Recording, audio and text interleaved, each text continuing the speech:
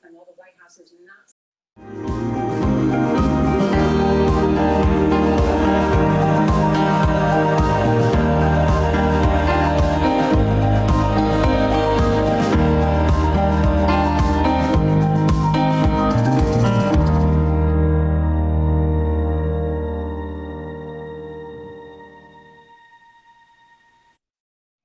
Good evening, and welcome everyone. My name is Seth McGowan. I'm, of course, the Vice President of the Adirondack Sky Center and Observatory, and I'll be your host again this evening. We are proud once again to bring you the next presentation in our Cygnus series. This series of live, virtual, and interactive educational presentations has taken place each week and will actually end next Friday with our final talk at 7:00 p.m. And we developed this series as a way to continue our educational programming throughout the social distancing and limited gatherings. So we hope to see you again next week, and we'll do some more periodic lectures over the course of the winter and into the spring. And you'll get some more information about that as we go. In the same spirit, we are also now fully capable of live, virtual, and interactive stargazing. So keep a check of your email, and our website and Facebook will be posting those events as they occur, probably without much notice in advance. The clear skies seem to be fleeting these days, so when they're available, perhaps even a few hours before, we'll be sending out as much notification as we can. So check out those. For those of you new to the Adirondack Sky Center and Observatory, you'll notice our location is perfectly suited for astronomy given our Class 4 Bortle skies. But that's not all. Our Astro Science Center is under development and will become an important feature in the region. The numerous interactive exhibits within the museum will educate and thrill visitors as we Earth being continue our exploration into space. In addition to the great exhibit hall, our continuing hands-on approach to astronomy is our makerspace, which is an interactive learning experience where visitors will engage in virtual reality, telescope making, and so much more. Our spacious lecture hall will be a great place for larger groups to hear about the wonders of space, and our premier state-of-the-art digital planetarium will take you on trips beyond your imagination. We invite you to become part of this exciting future by becoming a member of the Adirondack Sky Center and Observatory, or even better, consider giving a gift to us for our capital project to make the Astro Science Center a reality. So on with tonight's show. Before we begin, you'll notice that your microphones are muted. We do this to ensure that there's no extraneous noise from the background in your location, so that everyone will be able to enjoy the presentation as they like. There'll be a question and answer period immediately following.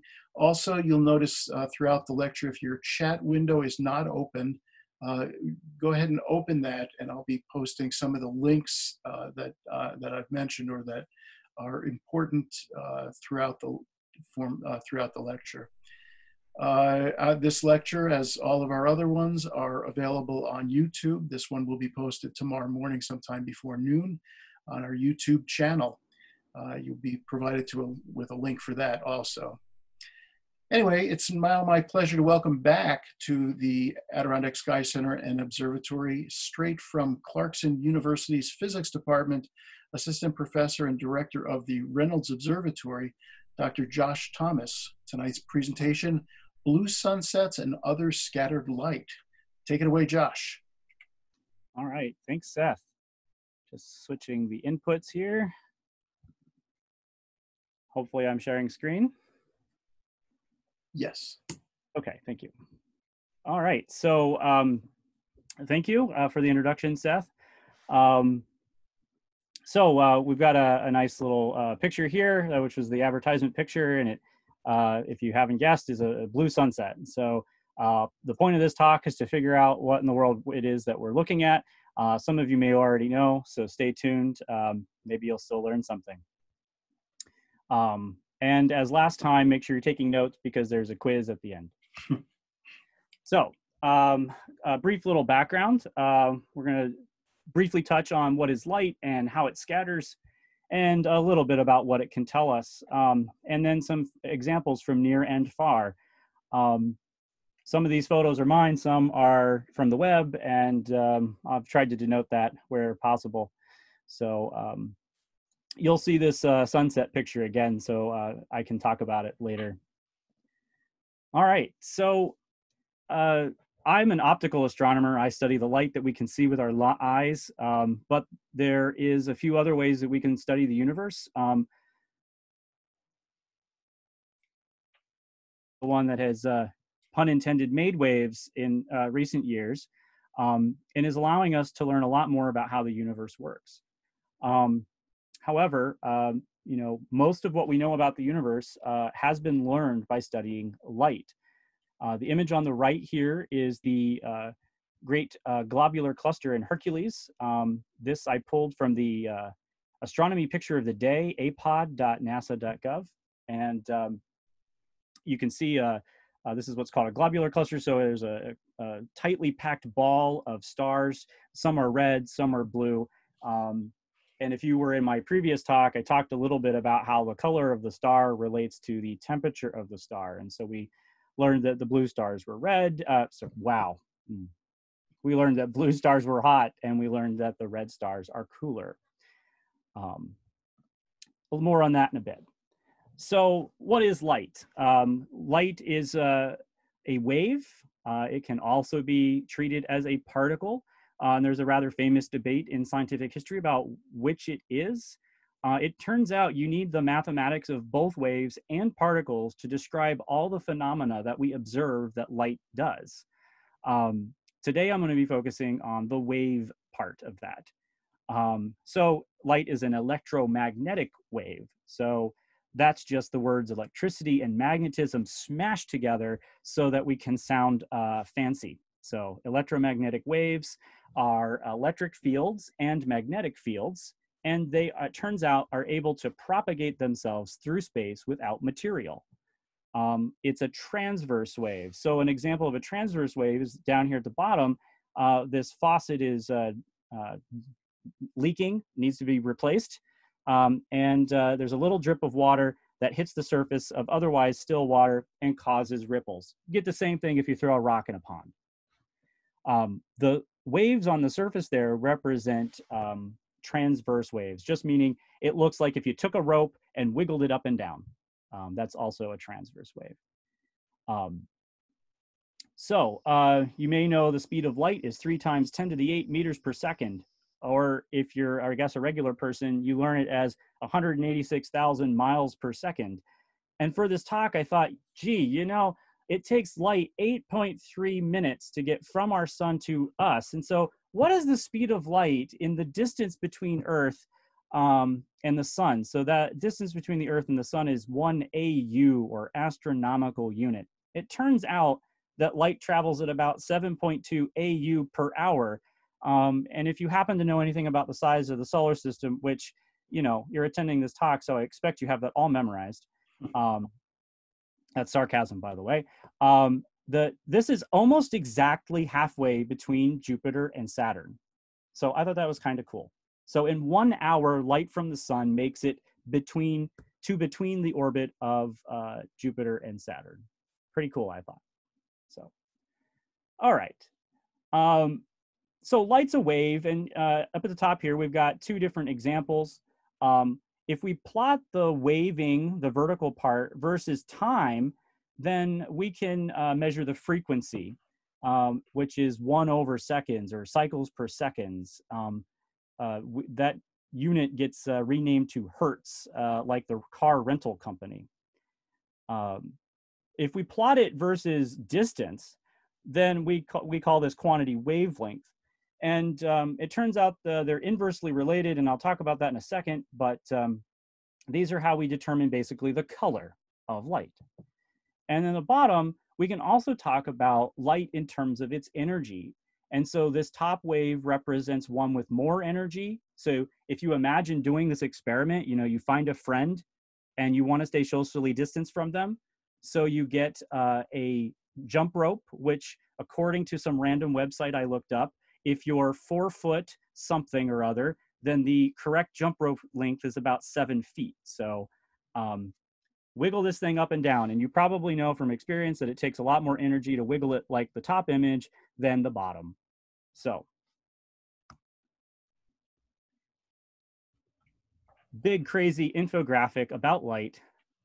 Light is an electromagnetic wave. Spectrum just means that we've spread things out in some way, whether it's by wavelength or frequency or energy.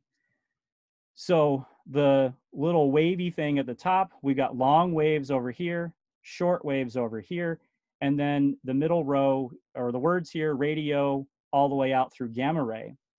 And notice the visible part of the spectrum, this is what we see with our eyes, is only a tiny little part of this enormous category of electromagnetic radiation, or what I call light. And so the little rainbow right here represents the visible light. There are some examples of how long the wavelengths of light are here in some cute fashion. So at the bottom is a reference back to what I talked about in my previous lecture about hotter things being bluer, which corresponds to more energy, and cooler things being redder. And that's not going to be a huge focus of this talk. We're here to talk about blue sunsets and scattered lights. So what is that?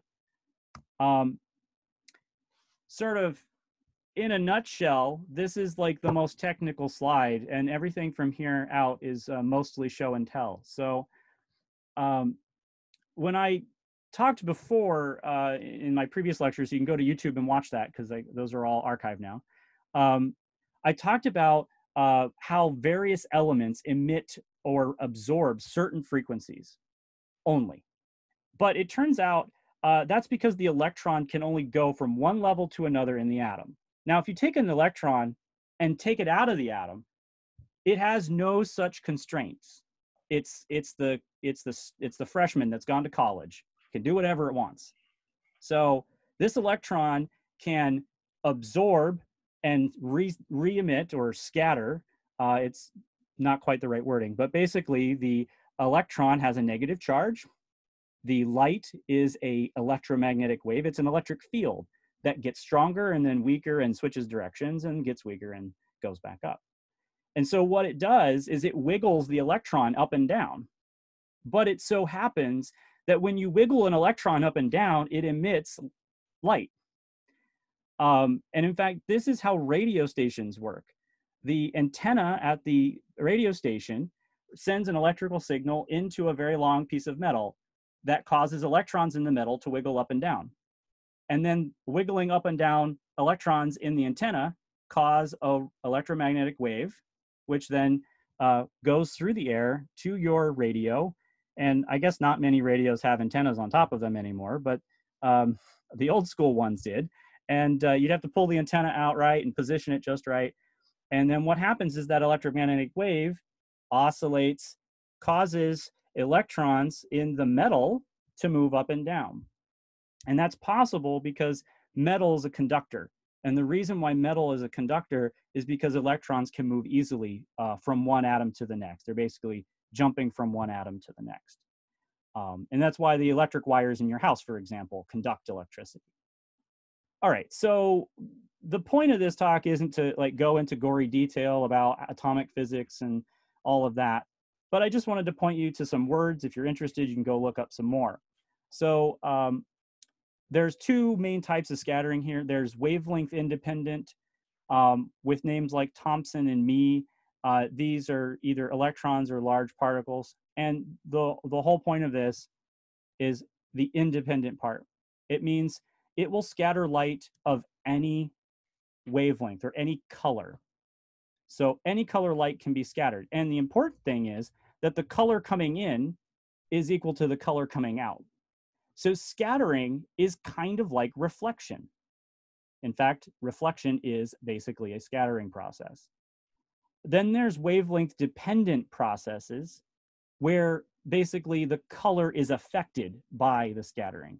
and that is these two names, Rayleigh and Tyndall.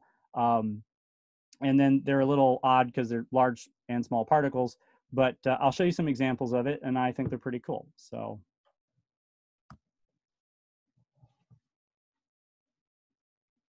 if anyone can tell me where I took this in the Adirondacks, I guess I'll give you some bonus points on the quiz. I took this somewhere in the Adirondacks, but I have forgotten where. The sky is blue. The clouds, well, parts of the clouds are white. Parts of the clouds are almost gray.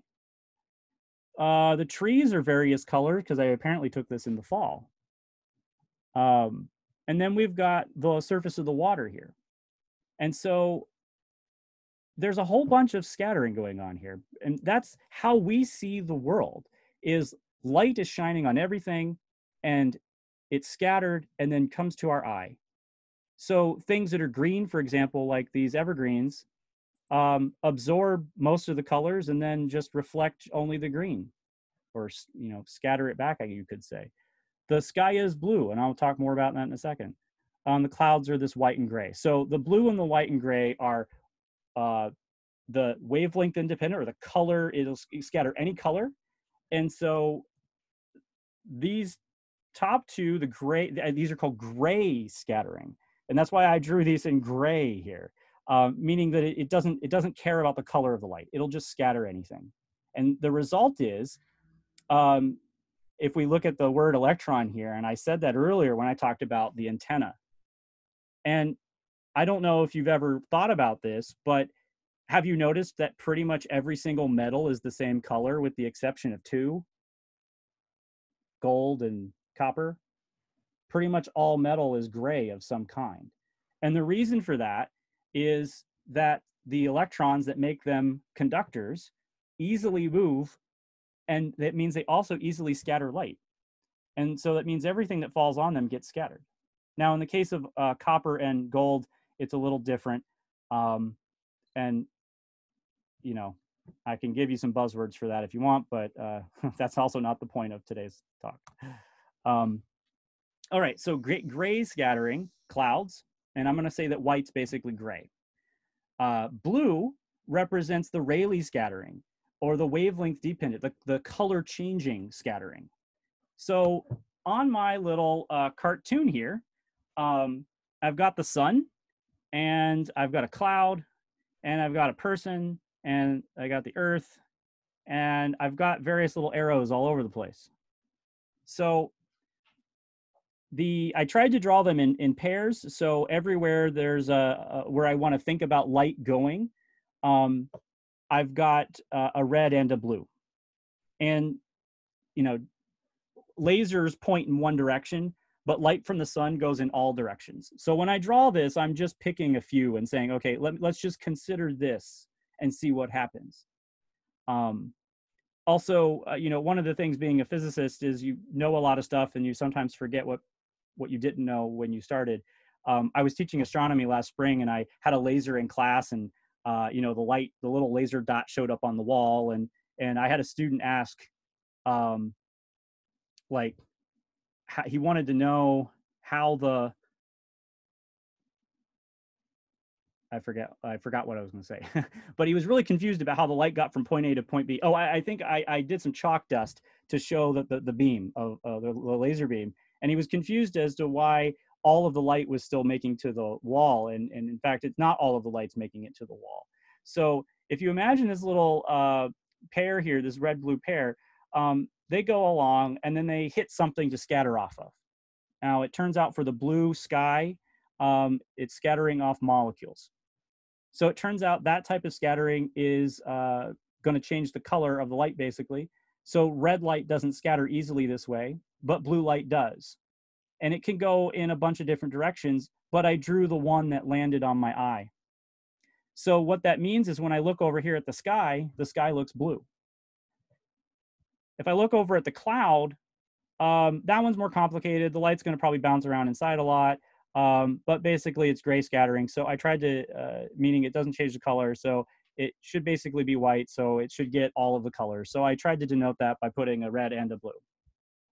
Now, what happens if you look straight at the sun, which you probably shouldn't do? Well, you're going to get light from the sun, all the colors, and I drew a couple pairs here. So one of the blues got scattered out of my line of sight, meaning it just doesn't get to my eye.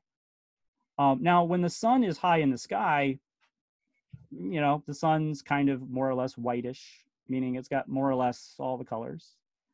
But you know that sunsets are not that color. And so what happens in the sunset case is we scatter out more of the blue and more of the blue until only the red is left. And I have another diagram for that, so stay tuned.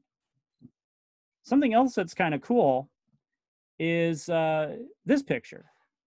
So Seth and I were chatting right before this, and he brought up photography, and he brought up polarizing light. So this picture is of the same spot and is essentially the same time. The difference is that the front of the camera had what we call a polarizing sheet on it. And basically, you can think of a picket fence. So here's my fingers. You can imagine my fingers are a picket fence. So if I wiggle a rope up and down like so, then the wiggling can get through my fingers. But if I wiggle side to side, like take a rope and wiggle it side to side, and I have the same picket fence, then I'm not going to be able to go through the picket fence. And that's what a polarizer does. So I have here my sunglasses that I wear every day because I hate bright light. And I'm going to put it in front of the camera here.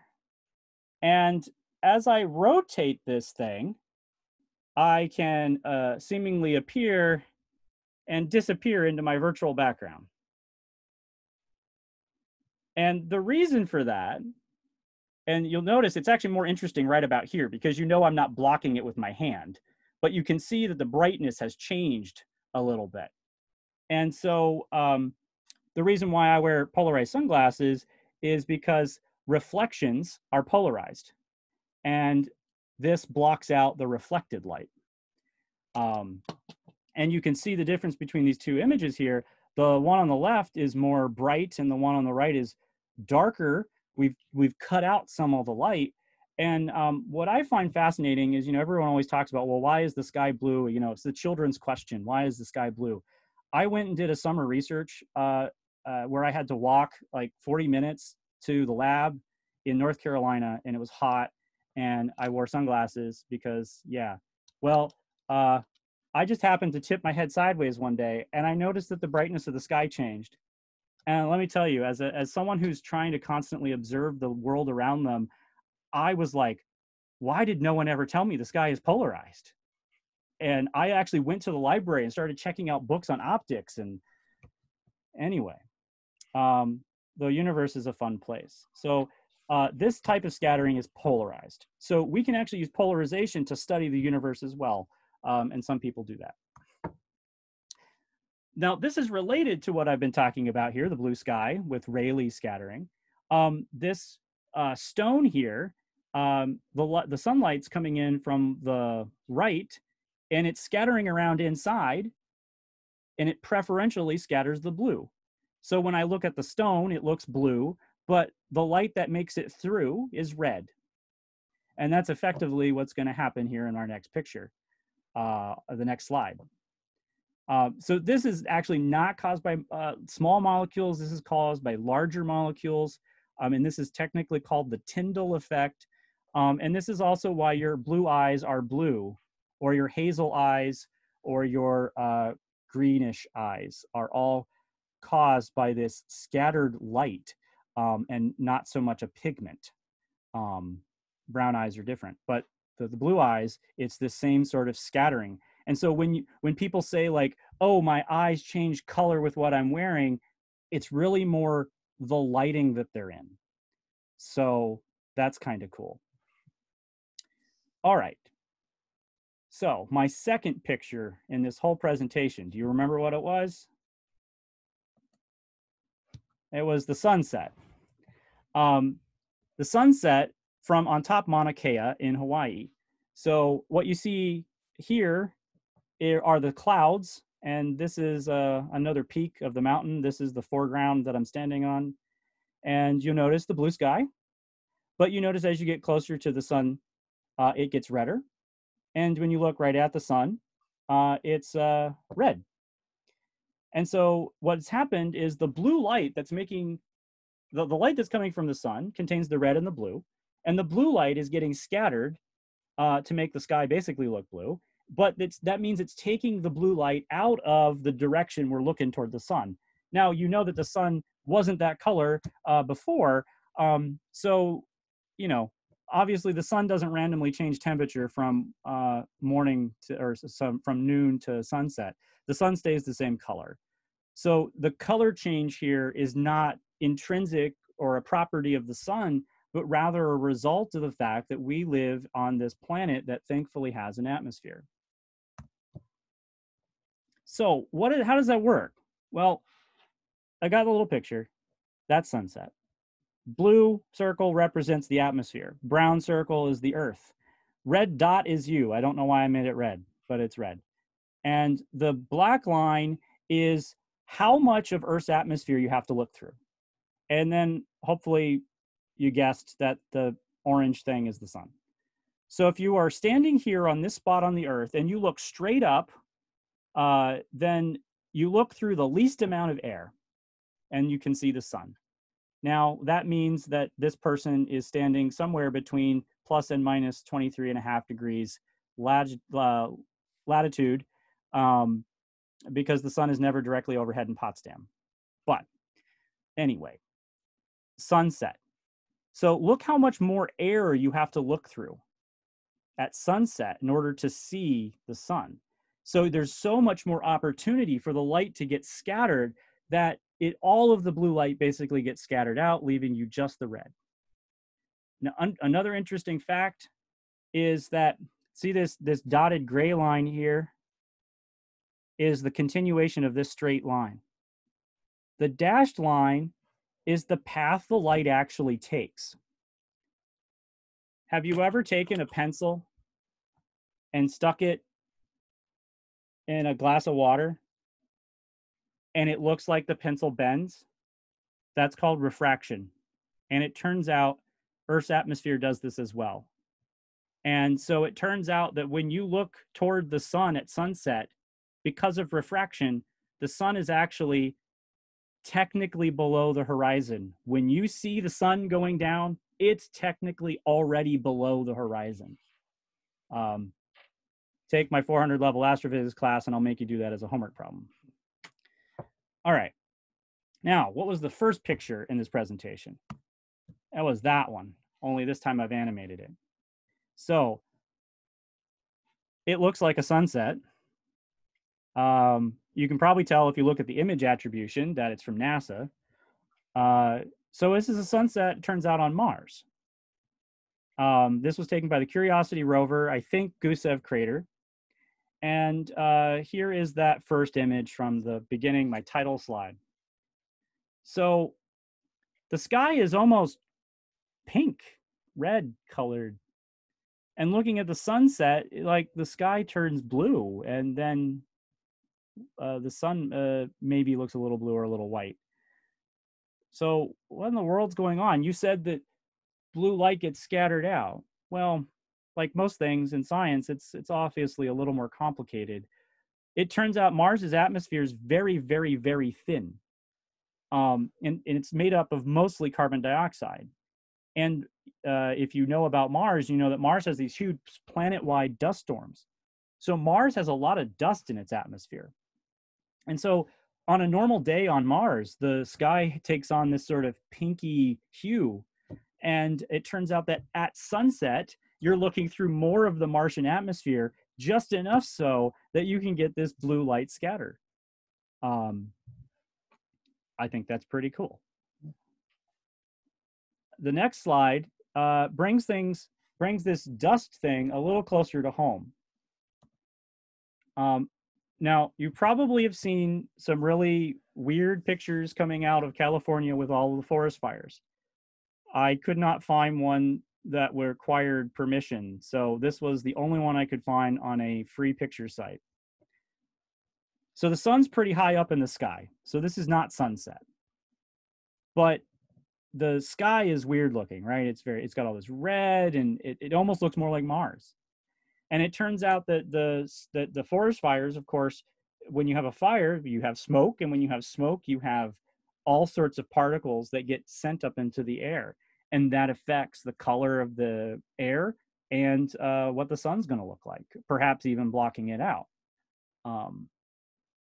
So that's a place where we can tell that there's something in the air. Well, you probably knew that from smelling it. So I guess we didn't learn anything too exciting that way. But we can take the same logic here and apply it to the next picture, which I took in 2015 on the bank of the St. Lawrence River in Montreal during a total lunar eclipse. And what you notice is we haven't quite reached totality. There's still a little bit of white here, but the moon kind of takes on this red color. And sometimes, you know, the media advertises blood moon or whatever they call it. And so what in the world is this? I have a diagram for that. So here is my sun that I learned to draw when I was, you know, probably 2 or whatever. And there's the atmosphere again. And here's the Earth. The brown circles the Earth. And then over here, I have my picture of the moon. So what happens is that sunlight, which contains the red and the blue together, all the colors, shines everywhere on the Earth. But I just drew one little pair of points or paths here.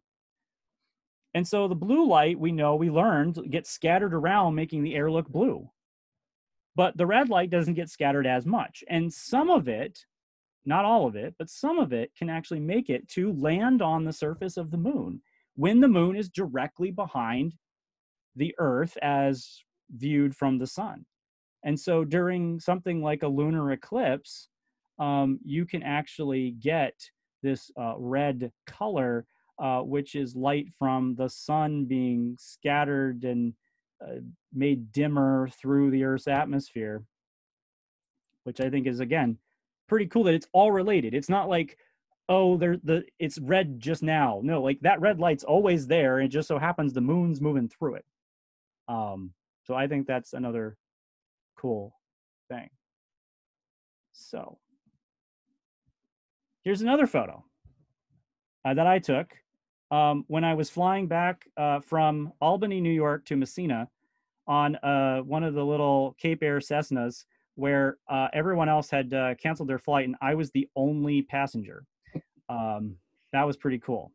And I was like, do you guys mind? You know, like the pilots are like right there in front of me. And I'm like, do you mind if I take a picture? And they're like, just as long as you don't use a flash. And I'm like, yeah, I don't want a flash. So you might recognize some of these peaks because this is the Adirondacks. And I'm not going to hazard which one, but I think one of these might be Whiteface. So somebody can get bonus points if they figure out which one it is. But what I want to draw your attention to is the color. I mean, why look at the faraway mountains, look at the closer, the middle set of range, and then look at the closest mountains. The closest mountains almost look a little green, like because they're covered in trees and snow. But the further away you go, the more blue it looks. In fact, it starts to almost look like the air, the atmosphere itself. And so, you know, sometimes people say that air is a colorless gas, and I disagree. I think air actually ends up being sort of a blue color. And, you know, on the small size, right, the air here isn't blue. But this has to do with how far you're looking through something. And so astronomers call this optical depth, but you've all experienced this if you've ever driven in the fog. Here's a picture out from the building I work in on 2 different days. The one on the right is when it was particularly foggy and you can't see past these cars down here. But on this other day where it was clearer, you can see this distant ridge. So why is that? Why can't you see so far? Well, because you're looking into this gas which contains water droplets. That's what fog is basically. So when you're looking into it, you can only see so far before the light that you're trying to look through, the spot that you're trying to look through, ends up landing on one of these water droplets, basically. So notice also that it seems to be uniform in color. It's kind of gray. So that gives you another sense here that this is one of those wavelength independent scattering. It's probably me scattering for those that want to know fancy things. But anyway, I'm going to actually skip for time the next picture and go to this one. So this is a galaxy. Obviously, I didn't take this one. That was a Hubble Space Telescope image. But this galaxy is pretty bright. It's got lots of stars all throughout. But what you notice out here are these dark spots. And that's places where you can't see through the gas and dust that's there. And why is that? Well, the light is coming toward us. But what happens is the light goes into that gas. It hits stuff and scatters out. And that happens a lot. So it makes it look opaque or not. So not transparent, so you can't see through it. So that's something. And I have a slide for that, which I don't see, so I think it must be a little later. It's another pretty space picture. This is the Pleiades star cluster, known as M45, or the logo on the front of my car, if you drive Subaru. Each of these stars happens to also be blue. They're actually all very hot blue stars. But notice that there's gas around them. And what's happening is same reason the sky is blue. Light from the star is going out in all directions, and some of it hits the gas, and then its direction gets changed and comes toward the Earth. And it happens to depend on the color of the light, and so it scatters the blue more than the red. And so here's another example of this. The picture on the left I took here at Clarkson with our telescope. Notice there's a star in the middle, there's some blue stuff around the side, and then there's dark stuff where I can't see through. And how that works is another one of my terrible drawings. I've got this blue star in the middle here, and I've got the wiggly stuff around it, which is supposed to represent the gas and dust around this star. And I have picked several directions here where I've got pairs of blue and red light. And the light that's coming straight toward us is not affected as much. But all of these all these rays that go out in directions that would never hit our eyeball. This is the giant space eyeball, by the way. This is what we use to look at the universe. The red light doesn't get scattered, but the blue light does. And so when we look at the thing, the material around the star looks blue. And so we call these reflection nebula because scattering is basically reflection. So astronomers don't get too creative with their names. All right. How much longer should I go, Seth? Hey, your call. Maybe if there's another couple of pictures. Oh, a couple? All right, so I have another couple pictures. So I'm switching to cool things. Slide 34. So this is on top of Mount Wilson from spring of a couple of years ago. And for those that have been watching the news in California, there's been lots of fires, and it turns out that the fires got within 20 feet of some of the historic buildings on top of Mount Wilson. Thankfully, they saved the observatory. So there's some radio towers over here, and up here at the very top, you can maybe make out a little bit of blue sky. But then you see all this white cloud here. So clouds are water droplets. Water droplets are big. They scatter the light independent of wavelength, or rather, they do the gray scattering I was talking about. So clouds look sort of white or gray. But if you look carefully a little lower, the color of this cloud is different. And I would say that this stuff is blue. And so it turns out right in the middle of our observing run, we had to stop because they were doing controlled burns to try to mitigate some of the fire risk. And so what you see here is smoke from fires that they were lighting around the base of the mountain. And why is it blue? Well, the particles, the smoke particles are smaller than the water droplets in the clouds. And since the particles of smoke are smaller in this case, they're actually scattering blue more than they do red. And this is, you can also see this a little bit, it's a similar but related effect with, slightly different but related effect with when you've got like a 2-cycle engine that's starts to burn its oil and you get that little bit of blue smoke coming out of the machine. That's related to this sort of thing as well.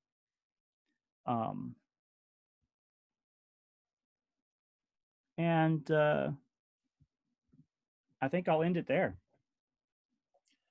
Well, very, very informative. Can I be the first to ask a question, though? Sure. I've got my own question tonight. Usually I turn it over to our guest, but if we go back to the Mars sunset, where you're looking directly through, you know, along the horizon at that sunset. So, am I right in imagining that the amount of atmosphere that, because Mars is a thinner atmosphere than Earth, that because it's and we know that at the horizon level, we're looking through much more atmosphere, then that looking through that amount of atmosphere at the horizon level on Mars is roughly equivalent to looking directly up in I want to say in the United States, but on Earth. Yeah. Does that?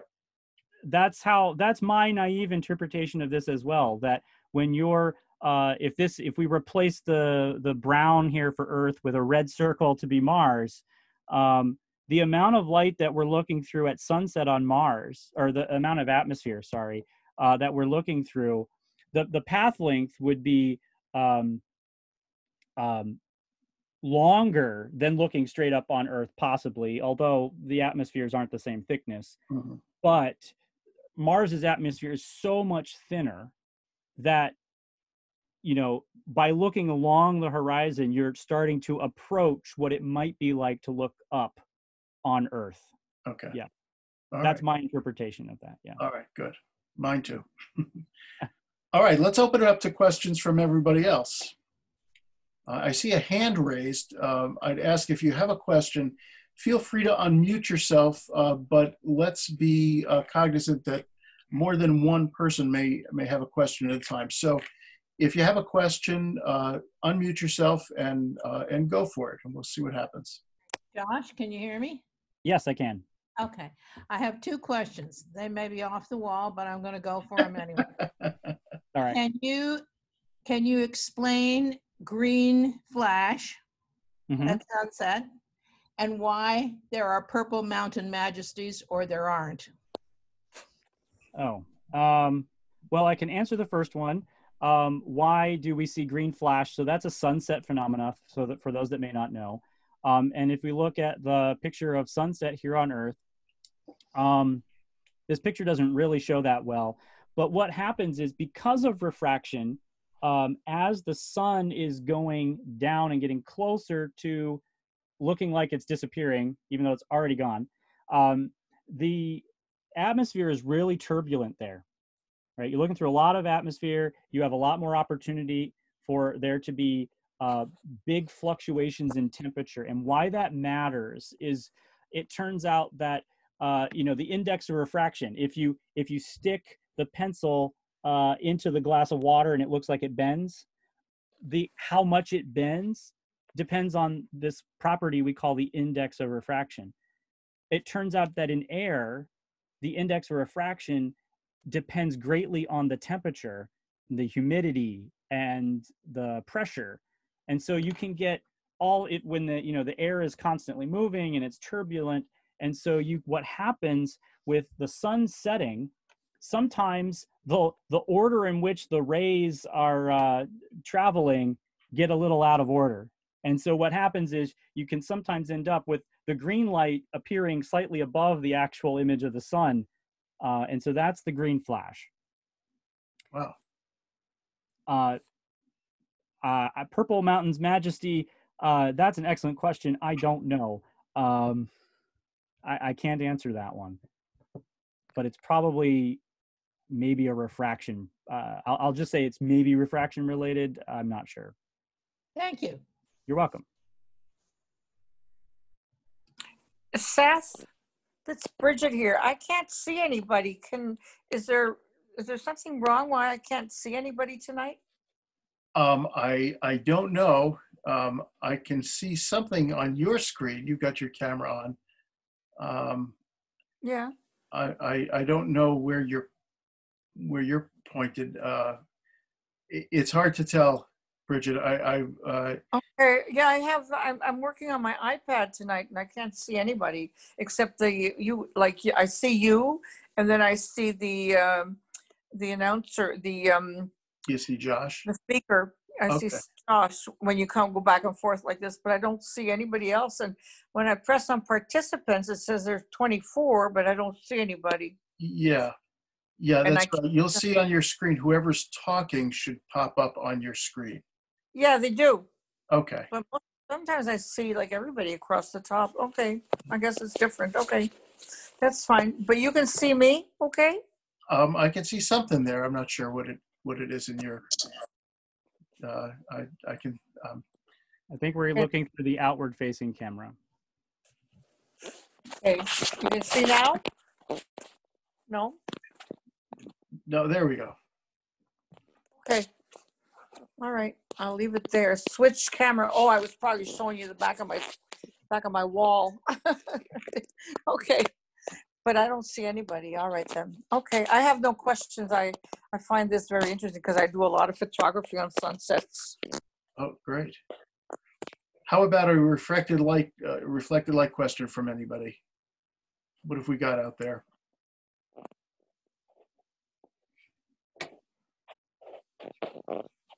Stunned silence. Silence. Wow. We have a question from Todd. Blue snow. Is it just me, or does the snow on the ground appear bluish on a clear winter sunset? That's from Todd.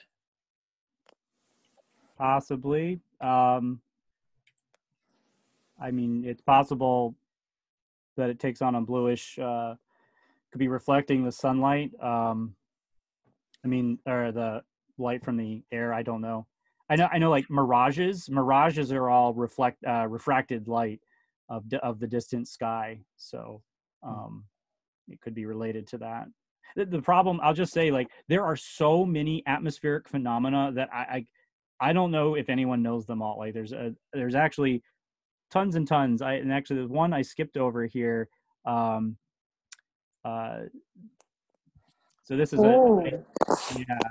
So this is a pretty cool picture showing all the, the blue sky, the white clouds, the darker gray clouds. But there's this little rainbow over here, and it turns out this rainbow, these are called sundogs. And so if you looked at this other photo, so the sun's in the center, and then you see almost like this, you can imagine this circle. And then there's two spots where you see this little bit of a rainbow. And so these sundogs are actually light that's reflecting off of ice crystals in very high up clouds called cirrus clouds. And actually, if you have a pair of polarized sunglasses, it makes them easier to spot. These are pretty cool. I've seen them. But yeah, there's tons that I don't know about. I will say with the blue snow, I find that it tends to take on a bluish hue when just as it starts to melt a little bit. Not when it becomes slush, obviously, but after it's fallen and maybe some sun is shining on it, there's that moment that it kind of starts to melt slightly across the top. I do find that there's kind of a bluish tint or hue to it, and I wonder if that's because the water makes it seem more reflective. Maybe. Jeffrey? Ethan, do you have a question? I see your hand up. Oh yeah. I want to know if another light could stop another light, and I want to know how if light can go like at and then bounce off and then go the exact opposite. So yes, if you have like a mirror and you send light toward it, it can actually bounce straight back. And that can also happen if you have particles, dust particles or whatever they are in space. You can actually get this backwards light scattering. And I didn't put it in my presentation, but there's actually, if you Google, maybe if there's an adult there, there's a German word, it's Gegenschein, which means backwards shine or reflection. And this is actually a light from the dust in our solar system that scatters back to us. It's pretty cool. And actually, could you repeat the first question? I didn't hear you, all of the questions. I didn't get that either, Ethan. And also Can you tell them the first question? It was about light bouncing off of other light. Is that what you're asking about? Yeah. So light doesn't bounce off of other light, but it can interact with other light. So you can, because light's a wave. It turns out if the waves are like this, like my hands, and if they're on top of each other, they can actually cancel each other out. It's called interference, and all waves do that. You can do it with sound. You can do it with. You know, I don't have them with me, but if you've got noise canceling headphones, yeah, he's got some for school. Okay, so those noise canceling headphones, the way they work is they send a wave that's actually exactly opposite. I'm sorry, it's exactly opposite, and they cancel out. And so light can do that same thing. So then it would make it dark there. Yes, it would make it dark. Yes. And if they overlap, you could get positive interference and change the color, right? Well, yeah, it depends on what you're interfering. Right. Yeah. In fact, you can use, if you have a laser pointer, you can use a laser pointer and one of your hairs, and you can shine the laser on the hair. And if you project that onto the wall, you'll get what's called an interference pattern. And it looks like a bunch of little dots of light. And if you're creative and you measure some of those, you can actually use those measurements to figure out how thick your hair is. Oh, it sounds like a fun experiment. Thank you.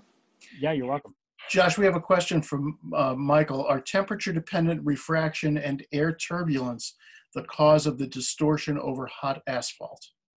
Yes, the distortion over hot asphalt is caused by that, and that hot asphalt causes a gradient in temperature, which actually, if you're far enough away, it's just like the mirage effect, actually.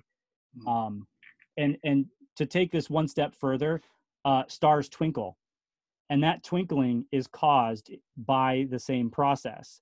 There's little pockets of air, especially if the air is really windy.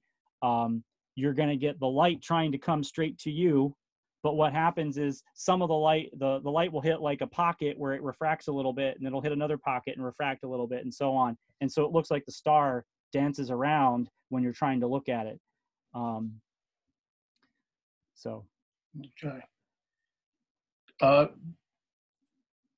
Bridget, it looks like you've got a question, or at least you're waving at us. Yeah, I'd like to know, when looking at glacial ice, it's blue, almost blue like the Caribbean Ocean, you know, and it's ice, and sometimes you can see a lot of dirt in glacial ice, but the ice itself is really blue.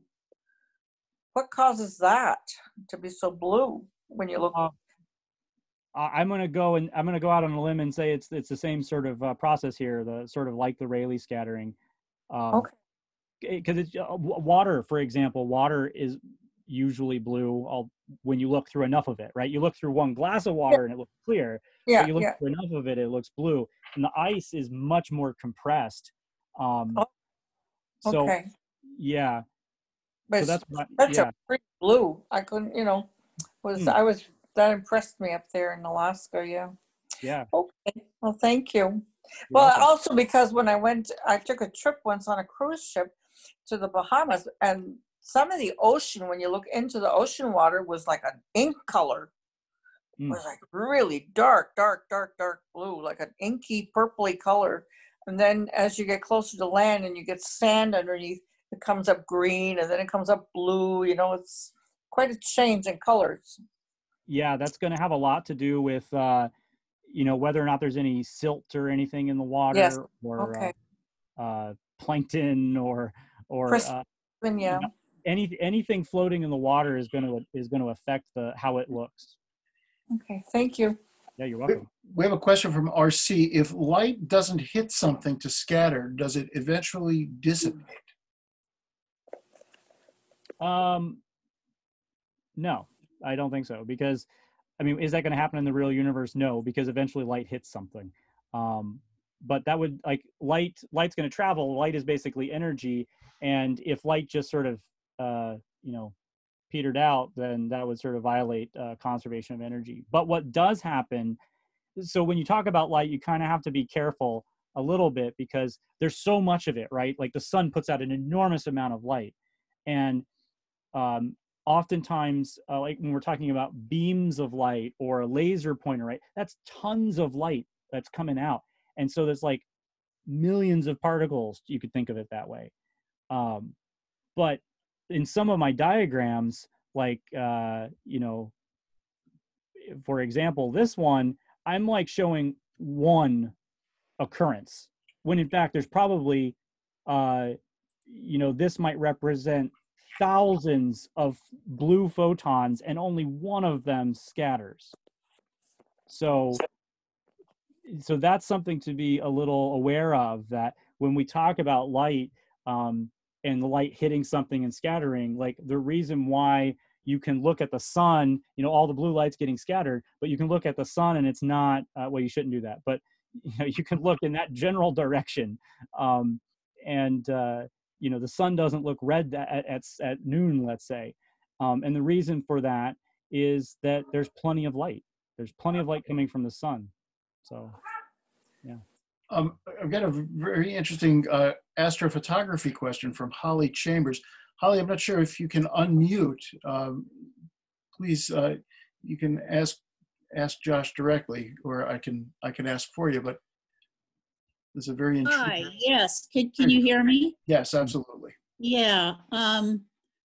So anyway, I'm interested in this is, and I came in late and I missed first 15 minutes or so, and I apologize. But I'm interested in whether the colors that you see in images that, like you see in the Hubble, for example, of other planets, and are not of other objects in the universe and phenomena. I've read that the colors that you see, that we see in those pictures, are quote unquote false. And I'm wondering, how do those false colors relate to the light colors that you've talked about? And are there standard false colors related to light lengths or something? It's a wonderful question. In fact, when I teach my intro astronomy class, and I just noticed that one of my former students is in the room here. So this was a big point I made in my class. So if you go to, like, for example, Astronomy Picture of the Day, I love that site because they always have a blurb about the science below. And in that, they usually specify whether or not what you're looking at is a true color image or a false color image. And so, for example, if you look at, sorry, distracted for a second. brain fart. Yes. So when you look, you come to the Adirondack Sky Center and look through our telescopes, and you look at something like the Orion Nebula, you're not going to see a whole lot of color. But when you look at it with Hubble, you're going to see this amazing photo. For example, I have one here. Yes. So here's the Hubble Space Telescope image of the Orion Nebula. Okay. So this is actually a false color image. But what does that mean? So maybe you've all had a pair of these at one point. These are my red and green or red and blue 3D glasses. And so if I cover the camera lens with the red, or if I cover it with the blue, it only lets through red or blue light. And so often what we're doing in astronomy is taking pictures with a monochromatic camera, black and white, and we put a filter in front of it. And the reason why we do that, there's a couple of reasons why we do it. One is it means that every single pixel on the screen is either red or blue, so that when we make a color image out of it by stacking them on top of each other, I know that for this pixel, I know what the red, green, and blue intensity is. Now, in something like your cell phone, the way they do color is actually a cluster of pixels. One pixel has a red filter on it, one pixel has a blue filter on it, and one pixel has a green filter on it. And so the red, green, and blue are not physically on the same spot on the camera. Now, for everyday things, it doesn't really matter. But when you're trying to measure very precise positions on the sky and you want to know, is this star here, how bright is it? And what if that star only showed up in one of those pixels? Let's say only the red pixel, then you wouldn't be able to know all of the information. So that's one thing. This red, all the red in this picture here is light of hydrogen. So all the pink there, the red, that's all a filter that only lets through one of the red wavelengths of hydrogen. I'm actually not sure what the rest of them are in here, but I can tell you that some of them are blue. So you're not going to see colors like this with your own eye for two reasons. Well, one, many times they're false, but then the other reason is these images represent potentially hours and hours of exposure, and our eyes don't expose long enough to detect the color. So if you want to make a color image, you need at minimum red, green, blue, and there are standard filters for that, but there are several standards for that. Many that have been used differently over time. So those are available. Some of them are expensive, some of them aren't. And in fact, this image here on the left was taken at Reynolds Observatory through a red, green, and blue filter. And my virtual background is also taken with the telescope at Reynolds, my observatory. And that's a red, green, and blue image. And then I have to put them together in the computer to make the color image. If I can expand just slightly, if you're interested in learning more about this particular topic in astrophotography, the Adirondack Sky Center and Observatory each fall, not this year because of the pandemic, but coming back next fall in 2021, we host an astrophotography conference every year. And we go through the exact process that Josh was talking about of separating out by filter in various types of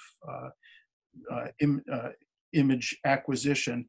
It's also interesting to note that the Hubble, when we look at Hubble images, that we refer to those as the Hubble palette, because they're not necessarily red, green, and blue, but the filters that are used there are hydrogen, sulfur, and oxygen.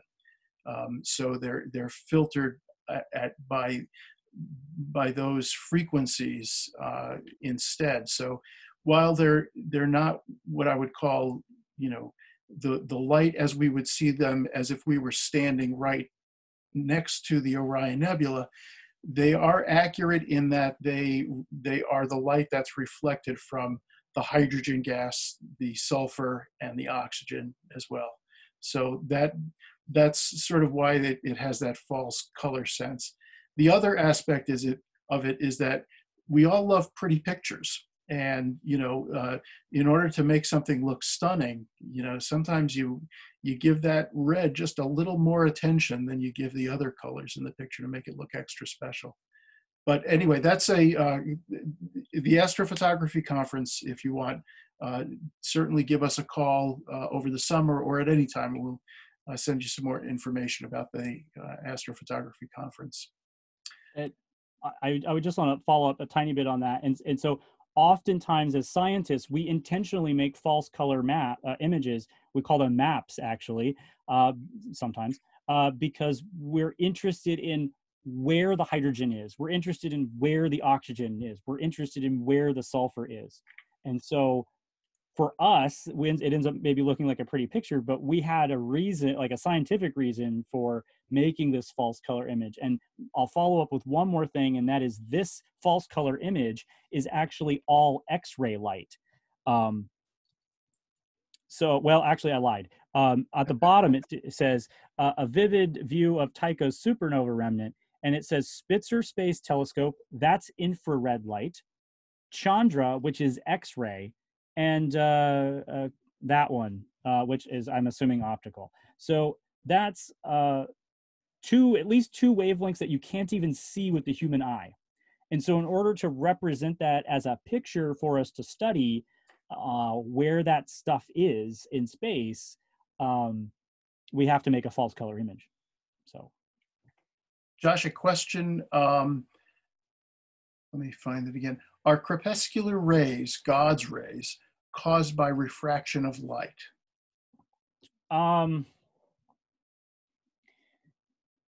So that's actually how I say it, although I heard someone say it sepulcher. So I'm not sure which is correct. Sorry.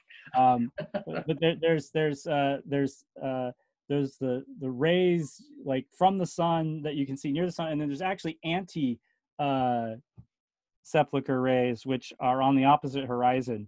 I don't know what causes those. I think that's you basically have a shaft of light getting through a cloud, and that shaft of light is illuminating something, and some of that is scattering toward us. So if anything, I would say it's a scattering phenomena. Just like if you want to show someone a laser beam, you know, you have to clap some chalk erasers together so that the laser beam has something to scatter off of and come toward you. So that's my 2 cents, and I could be wrong. All right. Before we wrap things up, I just want to post a couple of other items to our chat area if you have access to that. I mentioned earlier that we're in the middle of a capital campaign to build our Astro Science Center and museum. There's a link directly to a place where you can make a contribution, become a member, and so forth. And I hope that if you like tonight's lecture and the previous ones, I hope that you visit that site. And if you're interested in a more significant contribution to our project, feel free to call the office or get in touch with one of us at info@adirondackskycenter.org or at 518-359-3538. And the last in our Cygnus series will happen next Friday, and that is Aileen O'Donoghue with part 3 of 3 on Einstein, gravity, and multi-messenger astronomy. And as a bonus for attending tonight's lecture, you get the early registration. The early bird registration link is attached there too in the chat area. So if you're available next Friday and like to join us for our final talk of the Cygnus series, register tonight, and you get the best seats in the house. So I want to thank Josh again for being with us tonight. Very very enlightening, no pun intended, talk tonight. Enjoyed it, of course, as I always do. So thank you, Josh. Welcome.